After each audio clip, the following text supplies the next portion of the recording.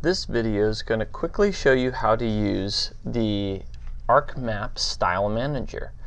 Oftentimes you want to make sure that your symbology is matching that of someone else's.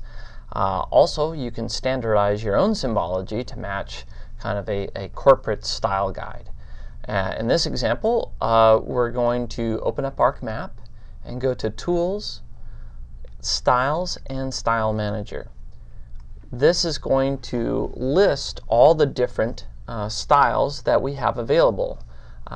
As I can see, if I open up on each one, anything with a colored folder basically means that I have some type of customization in there. Anything with a white folder means I have no customization and I'm just taking the Esri default. So I can open up the Esri styles and I can see that each one of these, these are all the default files within the Esri style. What I'm specifically interested in is this, because this is my personal style file. Every time I log on to my computer and launch ArcMap, these are the styles that are going to be unique to this login. So what we're going to do is we're going to actually go ahead and add in another style in a different place, and we're actually going to copy some of the symbology locally to this style, so that way we can use it anytime I log in, and then that way I'm not dependent upon the style that I add in. So what you do is you down-click on Styles, and all the way down at the bottom there's an Add function, which opens up a window. And you're going to go ahead and navigate to where the styles are located, and you're going to go ahead and pick a style. And it's going to add it, and we added Zach.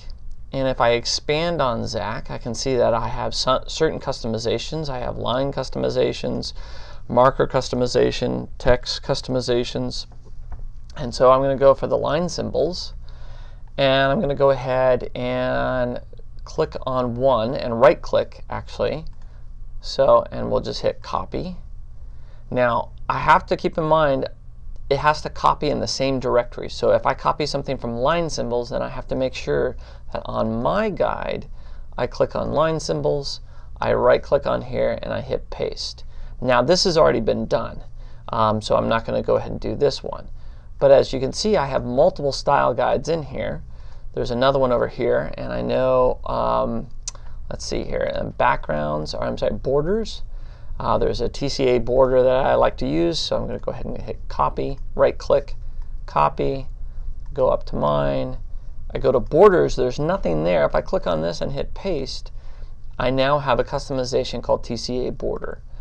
Now, what I can do is I can now remove these guides themselves, or uncheck them. So Zach2 can be unchecked and Zach can be unchecked. And I think this is interfering with the fact that it's both Zach. But you get the idea. I'm not necessarily dependent upon that external style guide.